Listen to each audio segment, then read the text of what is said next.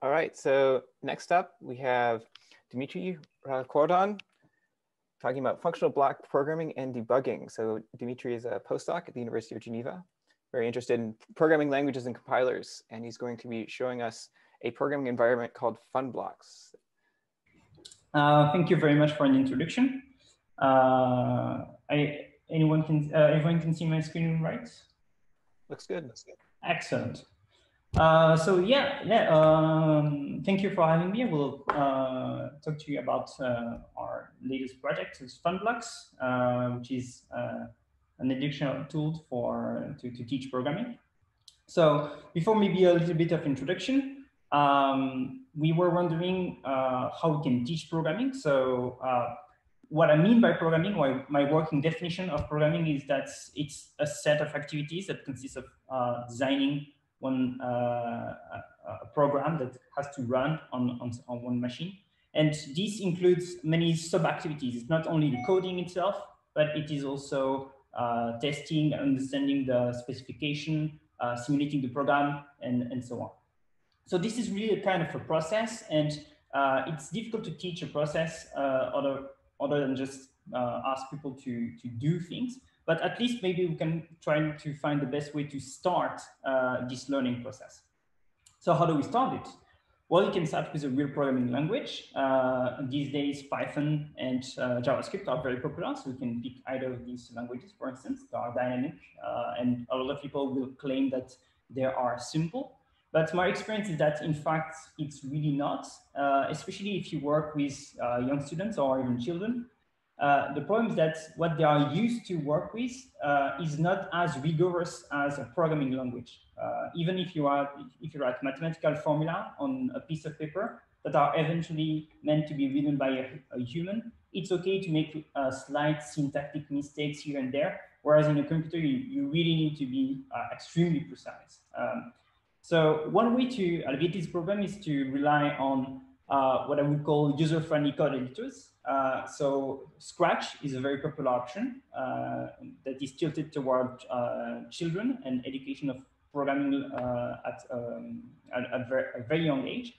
And these kind of tools are always based on the same kind of idea. It's a visual programming language, block-based, and you just place blocks on top of each other, and this represents the stacks of your program.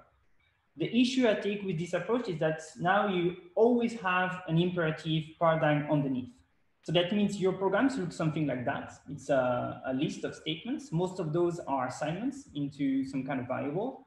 And then you have predefined functions that let you interact with the environment. Either you can print something or maybe move a character in a virtual environment if it's like a kind of game and you need to code this game. But this begs the question, what is this program actually doing? And if you're learning programming, this might not be obvious. And if you ask students what this program is doing, you will get most likely two kind of answers. And actually, both are completely correct. So I guess most of you guess the first one, that's if0. Congratulations, you are thinking like a Python programmer. Obviously, we assigned 0 to y, we assign the value of y to x, then we modify y, but it doesn't change x. So when we print x, we get the value we got at line 2. But we've been looking at spreadsheet before. So if you have the semantics of a spreadsheet in mind, then 7 is a correct answer because x equals y is just a reference to the value of the reference of the cell y. And then if you change the value of inside the reference in an Excel spreadsheet, for instance, this makes sense, then x will change. So now we see that there is already kind of misunderstanding about the semantics. So even if it looks very simple, this is only 4 lines of very, very basic code, it can still lead to confusions with young children. And even if you say, well, let's forget about that, this is really just forget about spreadsheet and stuff like that. It's programming, we know what the assignment operator is. Well, I can raise you with other kind of tricky situations.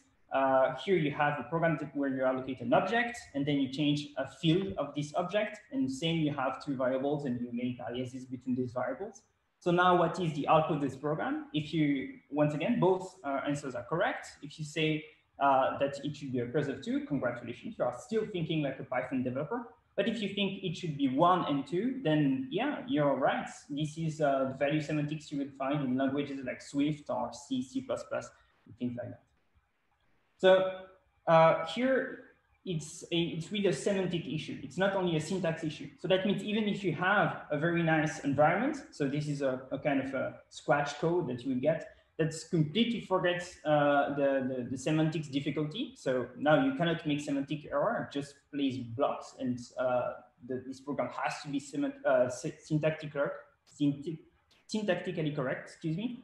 The semantics is still the same problem. We have all the assignment issues that we've just mentioned, and we also have to learn a bunch of other control structures, such as loops and conditional statements, whose semantics is not clearly defined within the language itself. I just need to know, I need to learn what a loop means. And this can feel really overwhelming. So our approach was to start from the basics with two very, very simple questions.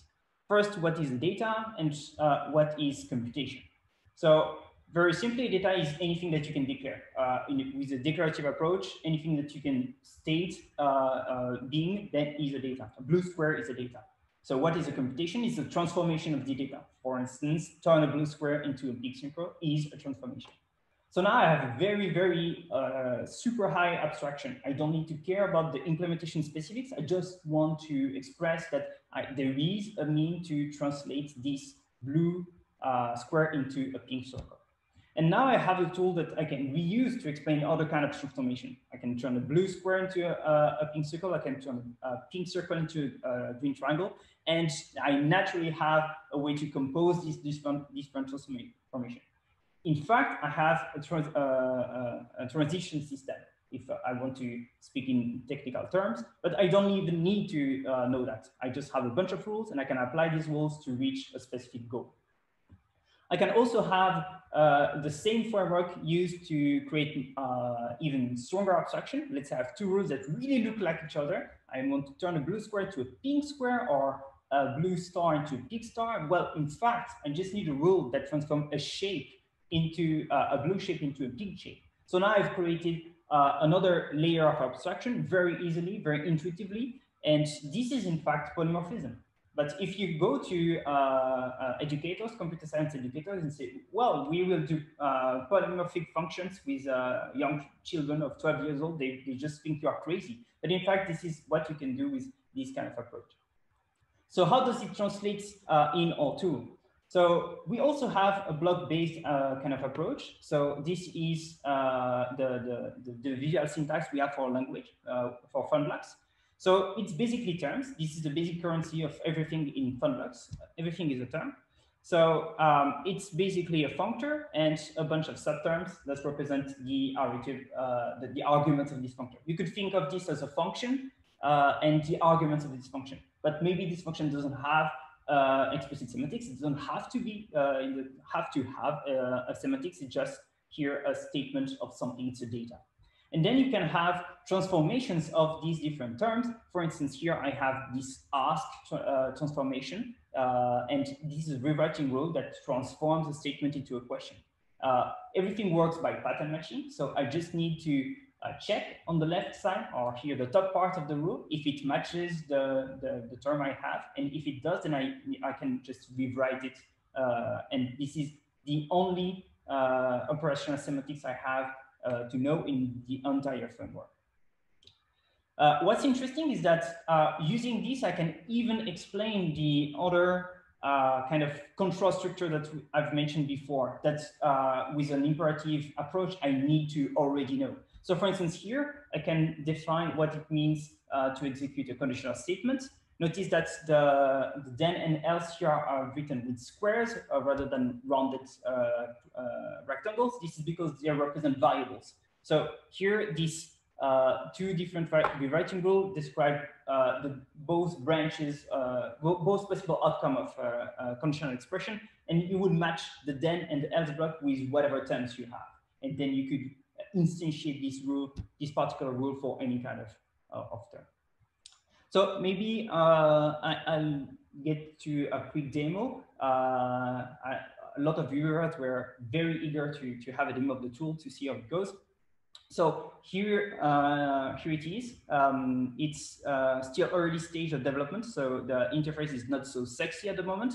But basically, it's an editor that lets you drag and drop the elements that you have on the left. It's kind of a toolbox, and then you can create your terms here just by placing things and drag and drop things. So for instance, here this would be description of a list that contains the number 1, for instance. And now we could write a rule that rewrites something that is a list of something. So let's say here, instead of this, I will place a variable. So a list of anything is written to this particular thing. And now I can, and now I can hop into the debugger, and I can try to apply my different rules on the program states, and it will evaluate my program. And I can go back to the states. But I think I will show that with a more involved example. There's one other addition that we think was very interesting in our tool that we found in other similar approaches, was to have a hybrid version of both the visual syntax and a textual syntax. So we can hop into the textual syntax here, and we can write directly a program in the textual form. And all the changes I do here have a direct impact in the visual representation as well. So I can, no, I made a mistake. So I could, for instance, write here a second rule. It's actually the same, but I can see that I can edit my program in both versions. So if I write something a little more involved here, this is the concatenation of a list. And I go here, I can see how it goes. Obviously, because we chose to have the states develop horizontally, there is a clear problem of the interface, but we can double click on something to make it smaller. And so this is how you can manage larger states.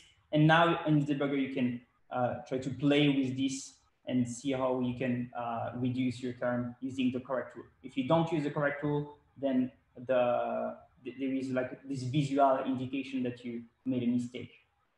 And basically that's it.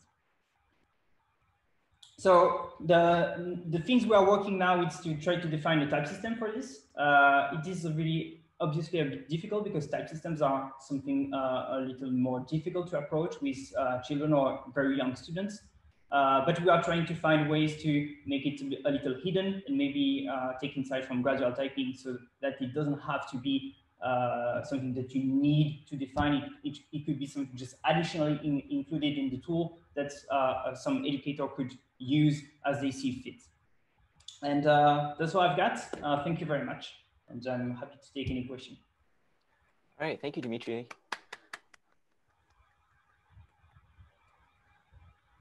So does anyone have any questions for Dimitri? You can raise your hand or pop it in the chat. I have a first question. Can you do capture avoiding substitution?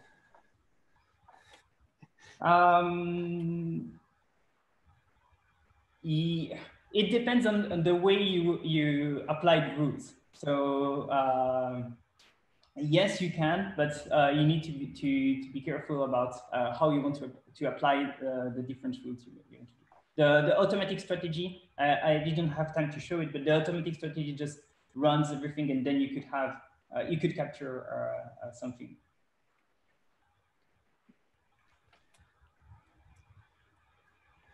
All right, Raleigh has a question.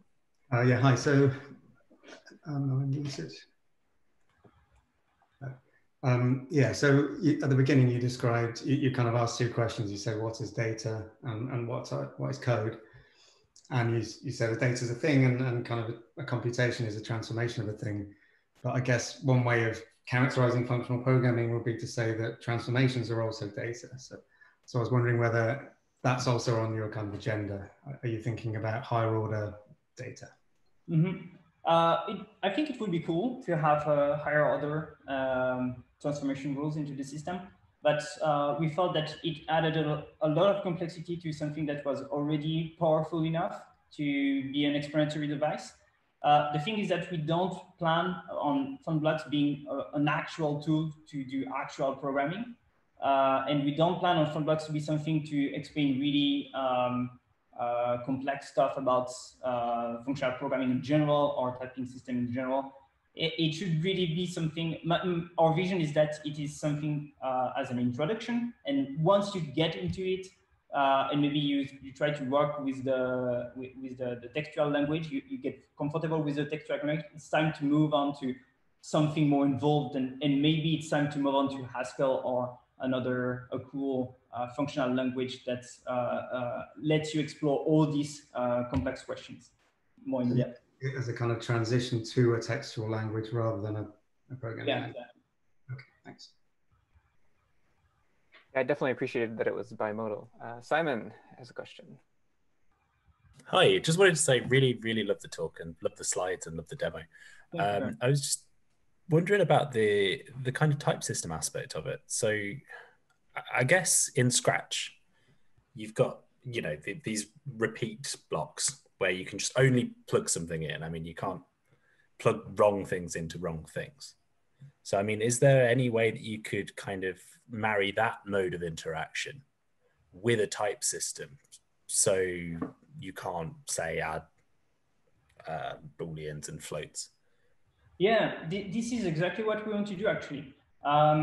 The thing that we are trying to achieve is to have this gradual ID. So at first you have completely dynamic types and you could put anything in any space. But once you add your types, there is kind of a reward in the sense that now you cannot put an int where a string is expected or a list is expected. And this would support the idea that, well, if you type your program, then you will catch more errors.